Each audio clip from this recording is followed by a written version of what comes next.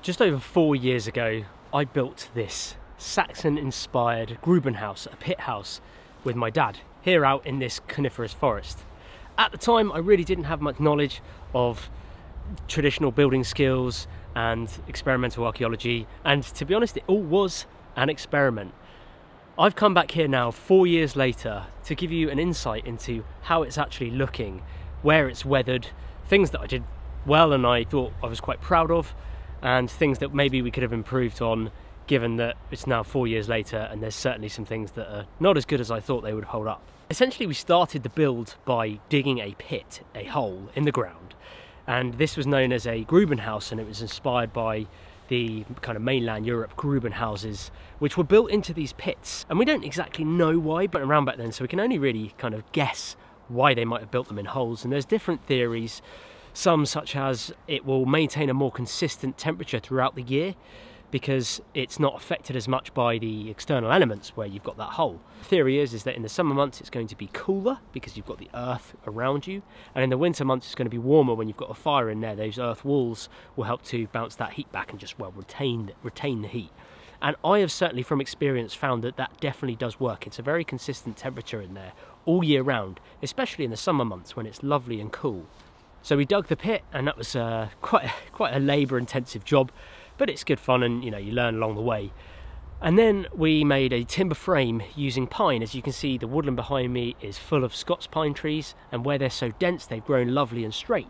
And so we had some really good pine resources, and we peeled the bark off these using a peeling jig and a draw knife, just because it helped to reduce the chance of bugs eating under the bark and rotting it away. And then I did do some traditional woodworking techniques and made some mortise and tenon joints, which again I was fairly new to, and we sealed those joints, interestingly, with some pine pitch glue which I'd melted up, or pine pitch, which is basically the resin from the pine tree that I'd melted up in a tin, and then placed that on top of the mortise and tenon joints to seal them, because these joints went the tenons went all the way through the mortise. And really, I probably would have made it so that they didn't go all the way through. They just kind of went 3/4 of the way through, and that way the top of the joint was still protected from rain by the wood itself. In hindsight, that's something I would have changed. Once we did that, we got all round wood rafters, and we secured those all to the A-frame itself once that ridgepole was up. And then it was on to the wattle and daub, which was these walls here. So we'd weaved these sticks in and out of these vertical posts that we'd placed all along these side walls here, and then we got a mixture of clay and straw and a bit of wood ash, stamped it all together, mashed it up inside a hole at the back of the shelter. We dug a pit and we mashed it all together there, and then we slapped it on nice and thick where we could all the way along, so that the daub mix would go in between the sticks and then eventually set and dry hard. Once we'd done that, we worked on here, which was the gable ends, and again we just used round wood pine, and we just stacked them up horizontally and pinched them in between the wall posts. Now, again, in hindsight, I probably would have done this more of a vertical structure. I think with a lot of Saxon things, they actually hewed up the wood, and they would have made it much more you know, thinner wood but bigger pieces, and made them a vertical shape. Instead, we did it horizontal because it's just what we had here. We weren't cutting down giant pine trees. We were just using a lot of the dead wood that was all around. So once we'd done the gable ends, then it was on to the exciting part, which was the thatched roof. And here it is, my first ever time thatching. Never done it before in my life. I just did some research, I got some water reed, and I just gave it a go. And to be honest, for a first attempt at thatching, I was really quite pleased with how it came out. Some of the things I would have changed with how I did it are over this end here, which I'll show you now, where we started the thatch itself. You probably can't see because of the type of the camera angle that I've got here, but this is where we started laying the first pieces of thatch, the first yelms, the round of thatch. And the problem was I ended up putting it far too thick here, and that meant I started to run out of thatch as I got towards the top of the ridge. We carried on with Dad, we carried on as we did anyway this side, and we noticed we were getting through a lot of thatch, and there was going to be a hell of a lot of weight on what is really quite a small, thin, roundwood frame. So we were a little bit concerned, but we went with it anyway, and 4 years later, it's still really solid. Once we got to the other side, we started to do it a lot thinner, and it was much easier to work with. So here's the other side, and you can actually still see the layers of where we had each yelm when we layered it up. And this side we didn't blend it in as much, so you can get these clear lines of where we put each row of thatch. It was much better this side because we'd had a whole day and a half of doing it that side.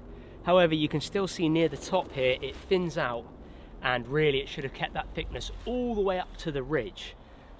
But I was learning, it was my first time ever thatching, and we were first time using the spars. So what we do is we use these hazel spars. I'll put a link to a video actually where you can learn how to make hazel spars, which I filmed a few weeks ago with a friend of mine called Ben. I'll link it up here or in the description below. Essentially they're like these wooden chopsticks that pin the thatch to these horizontal liggers, which were like thin pieces of ash, which pin it then to the rafters, and then all the thatch stays in place. Again, it was my first time doing this. I had no experience. But you know me on my channel, I'm really hands-on, and I'm really happy to give it a go and learn along the way. I feel like that's the best way of learning, is giving it a go and learn from your mistakes. And I was much more pleased with this side than I was the first side. Hey, the thatch is still holding up though 4 years later. What's interesting though is this. I'm not sure if you guys can see this or not, but in amongst this brown thatch where it's seasoned off really lovely, and there's all debris on it at the moment, pine needles and leaves, but in amongst it you can spot these bright green patches, and I've only noticed this today, 4 years later, that there is actually moss, species of moss. It looks like sphagnum moss, but there is moss now growing on the thatch, which is absolutely awesome. And it's interesting to see, and I guess that's because I haven't ever raked any of the debris off this for 4 years. You know, in hindsight, for better maintenance, I should have kept raking off the debris just to help prolong the life of it. But at the same time, if all this gets lovely and thick with debris and leaves that die back and things like that, it's almost going to act like a compost, and moss and things like that will start to grow, and it will actually help to insulate the thatch even more, I reckon, although it would affect the water flow and the rain flow coming off. But that's really interesting. Look, there's more up here. Here you go, look, there's more moss starting to grow up here. It's lovely and green and vivid bright green. I don't know if the camera's doing it justice, but that's really cool. 4 years later I have living moss growing on the roof, and I didn't even put it there in the first place. It's just done it naturally. Once myself and Dad had finished the thatch roof itself, or basically run out of thatch, you can see it gets much thinner towards the top. It should have carried on that thickness. It then came to doing the ridge, and I intertwined two yelms together like that, lashed them together, and it made a big long tube, and essentially that was going to sit on the ridge pole in between the rafters that were doing this V shape, to basically create a solid platform for the thatch to then lean up against and create that more of a kind of rounded ridge. Again, all new to me. I just read up on it, and apparently that's what you do. But it made me realise when I did it, can you see this dip? So it kind of starts thick up there, and then it dips down over there, and then it dips up again, and then it dips down. And I don't know whether that's where it's been weathered over time and it's done that and it's shifted and moved, but a part of me thinks when I was doing it, I remember seeing it being up and down like this, the ridge, and thinking that that thatch should be, that ridge sort of tube should be really nice and straight, and unfortunately it wasn't, and that's how the ridge came out. So it looks really odd, it's got a bit of character to it, but I can tell you now that the inside is absolutely bone dry, and always has been for 4 years. Just goes to show how incredible thatch is as a material. Water reed, for example, like this. And looking at the thatch itself, obviously it's a much darker colour now because it's been weathered, it's been exposed to the elements for over 4 years. And although it looks like it's rotting, it's not. It's actually just discoloration. There is a lot of debris on here that I probably need to sweep off with a broom. But other than that, it's been raining today and it's still shedding water, no problem. And, you know, 4 years later, I'm really pleased with that. That's good. I mean, thatching on housing is still done today here in England, in Britain. And it's you know, they last 40 odd years before you need to get your roof rethatched. And even then, they don't rethatch the whole roof now. They can cleverly, like, just thatch different areas or just do the ridge. So yeah, that's still one of my greatest achievements, is the first time ever thatching.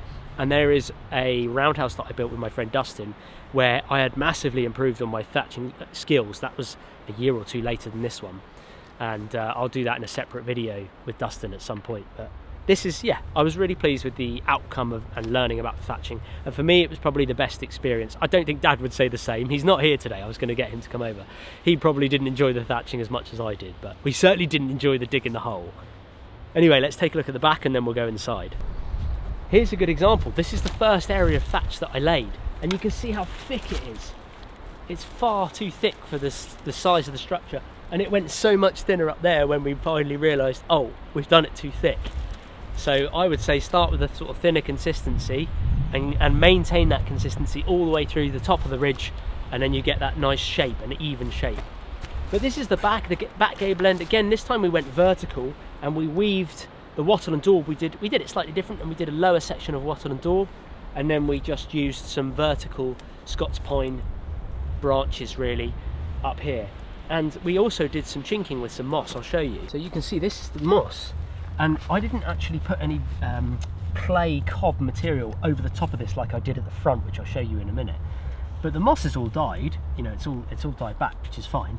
I remember wedging it in with a stick, and it's actually pinched in really well, and it just stops all the draft and the wind from piling into this end of the Saxon house. It's one of my favourite discoveries today, and I never really realised it at the time, but at the back end of the gable end of the Saxon house here, we really kind of felt like we bodged this with the clay. You know, it'd just been really just a bit of a basic job. We were running out of clay, we just dumped it all on. We never made it kind of an even thickness and smooth. But what is really cool is that you can actually see our finger marks here. All along here there's just finger marks, and I quite like that we left that as finger marks and not smoothed off with our palm, because in years to come, you know, we can look at this and my kids can look at it, and Dad's grandkids, they could look at it and see that actually that's Dad's and Granddad's fingers that had built this little back wall here. It just adds so much more character, so much more meaning to it. And although it doesn't look as aesthetically pleasing as a nice smooth face, it's almost like discovering a cave painting or something, you know, of primitive man, and thinking, wow, someone did that thousands of years ago, of primitive man. And maybe someone in years to come will look at that and go, wow, someone did that hundreds of years ago. I don't know, it's the little things, isn't it? One thing as well that I've noticed is really interesting is you can see this green coloration down here on the wattle and daub, obviously where the water has hit from the rain over the years, where this gable end doesn't extend out at all. And again, that's something I probably would have changed going back now, is I would have definitely had these rafters and these purlins coming out a bit more, just to give an overhang so that this whole wattle and daub area is then protected from the rain, because at the moment it's really exposed, and it has been for 4 years. And whilst it's held up really well, in hindsight I would have definitely have extended the poles out here to help protect all of the clay down there, to just make it last longer. It's all been a learning experience, and I'm really pleased 4 years later it's still just as solid. I mean, look, it doesn't move. There's a lot of weight of thatch up there. It doesn't move, and it's been absolutely solid through some really strong storms over the years. So this is what I mean by the overhang. So I did the overhang down here on the rafters, and as a result this wattle and daub wall has been totally protected from the elements, and it's a lot more solid and less crumbly. This is what I needed to do on this gable end and the front gable end to help protect them from the elements a little bit more.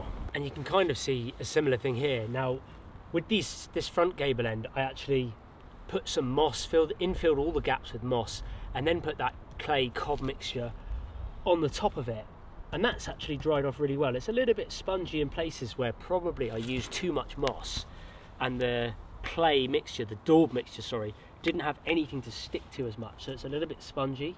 It does the job, you know, it does the job. It's just, yeah, in hindsight I maybe would have gone with something a bit more vertical, some planks and stuff to make it look a little bit more authentic and Saxon-like. And then we built the window and the door. I remember doing this window as a project, and I wanted to build it using no metal nails at all. I wanted to try and build it all using wood pegs and just a knife and some very minimal tools. And obviously we'd made a box frame to begin with, and then I made these little hinges with some wood pegs, which I stuck in there, and then I augured a hole in the tips up here, and then I had some little wood dowels that I whittled, and they would stick on these, which would stick on the window. But the windows, I think, somewhere strewn around the forest where we'd found people at the camp who had broken into the cabin nearby, and the window's gone somewhere. I need to try and find it. And then I'd hewed up some of the woods with a small axe, and then we burnt the wood, and it was a really nice, cool project. It took me so long. It took me best part of a day and a half, and yeah, and it worked. It opened and it closed, and at the moment it's really open inside, but obviously because there's no window. But it was a good project again, and it's not really Saxon orientated, but it was nice to have a little window at the front and to do something with hand tools again. And it was onto the door, and myself and my dad had a bit of a battle over the door, because originally Dad had made a door from pallet wood. You guys know my dad, he loves using pallet wood, and so we'd made this pallet wood door, and we built it and it looked okay, and the frame at the time was a bit lower. I think the door was a bit higher so that we didn't bang our heads. But after a while I looked at it and I thought, we've come this far with the Saxon house and we've gone and used kind of pallet wood, and it just didn't look right. So I don't know when it was, a few months later, maybe even a year later, we sorted a proper door. We've got some lovely big oak planks, I think these are, and I did a video with a friend of mine called Alex Pole, who's a blacksmith in Somerset, and he showed me how to make medieval style nails. Well, I say medieval, just really traditional way of making nails. They're big nails, they were like this, with a big head to them, and he showed me how to forge them. We hand forged the nails, he taught me that. I'll link that to the video in the description below. And then we built this door, and it's so much better. We burnt off the wood on a campfire, and it just looks like a much more authentic door. It's a lot heavier, so we had to use some quite big hinges, but it looks great, and I was so much more pleased with this door. However, things I would change and add. I'm currently using a bit of string and a peg for the door. I'd much rather have a nice handle and a latch on there, wood latch, and a nice wooden handle or a metal handle. And this is another bugbear of mine, I ended up painting the frame black here with this like black tar paint, and I kind of regret that. I don't really know why I did it. I think it was to make the door frame blend in a bit more, but actually it almost looked a bit too cartoony at the time. If I could change anything on this Saxon house, it would definitely be the whole front end here. What I did is we built it as an A-frame with this post in the middle. That post goes all the way down to the ground. In hindsight, I would have built it as a box A-frame, so a square, so a post here, a post here, a post across there, and then have a central doorway and not a doorway off to the side. It would have made for much more headroom going into the door. It would have looked symmetrically much better, and I then would have used the vertical planks for the gable ends. That's definitely something I would have changed on this project, but it was 4 years ago and it's one of my first kind of big builds. Still super pleased with it. Let's go and take a look inside.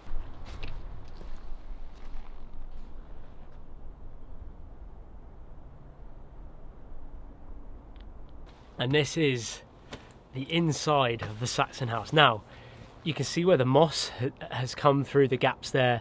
It was way more sealed than that 4 years ago, I promise you. It's not really doing much, but it is letting some light in. But you can see all the water reed, the actual seed heads of the water reed is still here, not rotting away. Now there are some bugs, there's lots of spider webs, there's lots of moths from the looks of it, but that's okay. It's only because I've not had fires in here for so long, and the smoke would normally drive all those bugs away if I was doing it regularly. But look at the rafters, they're absolutely immaculate. They're in such good condition, there's no rot there whatsoever. None of them are snapped, they're all straight. And the thatch is so thick that the rain just can't get through at all. You can't feel the wind, it's great. And you can see now why we dug down, or why they would dig them down in a pit. Because look how much extra room you get in terms of height. So I guess that was another reason they dug in pits, is it meant that they could use way less resources above the ground, way less cutting and sawing and chopping with wood, and use, you know, just the ground itself going down. I did have a fire pit here in a ring. I had to remake it. Over here was the bed. I've ended up using some of this wood for other projects down the line, But lovely, lovely big bed. There was loads of space. I think I need to rebuild this bed. What do you guys think? A bed here. It's big in here, you know. It's a lot bigger than I remembered. A lot bigger than I remembered. There is a lot we could do in here still. There's so much space. But you can see where we hadn't used loads of the daub mixture that some of the sticks that we weaved in are still exposed. I think it adds a bit of character, but in hindsight, if you're going to do a proper job of it, you'd need to really cack it on there and layer it on there. We just ran out of clay because it's not clay soil up here. We had to dig clay from a different area. That was the sort of depth above the ground. That's the bottom of the ground here where my hand is, and then we dug down about 18 inches, 20 inches extra. So we have, you know, 4 foot of depth probably. You can see these logs here actually helps give us a bit more height as well. When we dug down and we put these logs on the side, it just gave us a bit more height to work with. And we used loads of clay here. I remember Dad throwing it on there and getting it in his face. It was great fun. It was a bigger project than we thought. But again, another regret of mine is that we spent so much time building this. I think it was a 12-day build overall, but over the period of a few months, 12 days worth of work. We spent so much time building it, and I never really settled in, if you know what I mean. I never really built the furniture that I was going to build in here.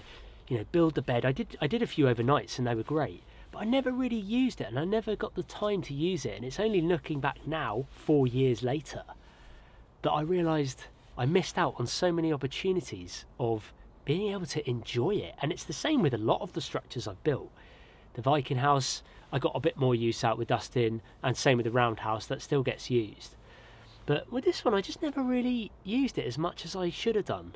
And so I think I'm going to come back here and maybe redesign the front a bit, but certainly fill in some of the gaps at the back and just build some furniture things here, build a much better raised bed, get a good fire pit going, and just enjoy it, because the structure itself isn't going anywhere. It's absolutely solid, but it makes sense to just use it. All that effort for 12 days, and I've barely used it inside. So that's another of my regrets. We can live and learn, eh?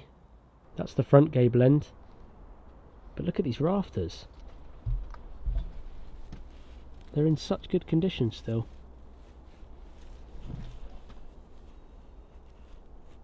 You can see all my draw knife marks. Brings back memories. And there's that pole that I would have, that pole there is what I would have removed, and I would have just gone straight down there and had a box frame and not had that pole in the middle. Then I could have had a central door. Left over from the bed. This is the fire pit, which only got used a few times. I need to rebuild the fire pit and make it all new again. Rebuild the bed. I'm thinking bed, bedside table, bit of furniture over there. Fill in all the gaps. This is the peeling jig that we built, that we used. It wasn't in this area when we originally built the Saxon house, but this is what we used with the draw knife to peel the bark off the rafters, for all of the rafters and for all of the timber frame. And it's rotting now, but I think it would still work. So what you would do is you would rest your long piece of wood on this V, and then you'd put the butt end of it up against here, which has a U shape to stop it pulling out, and then you would just get your draw knife and pull this way and peel all the bark off, and this would stop your log slipping like that way. But it's rotten now, obviously, where it's water's sat on it, but it's still standing. That's our peeling jig, which we used to make all of these rafters for this. Here is the pit, the hole that we dug in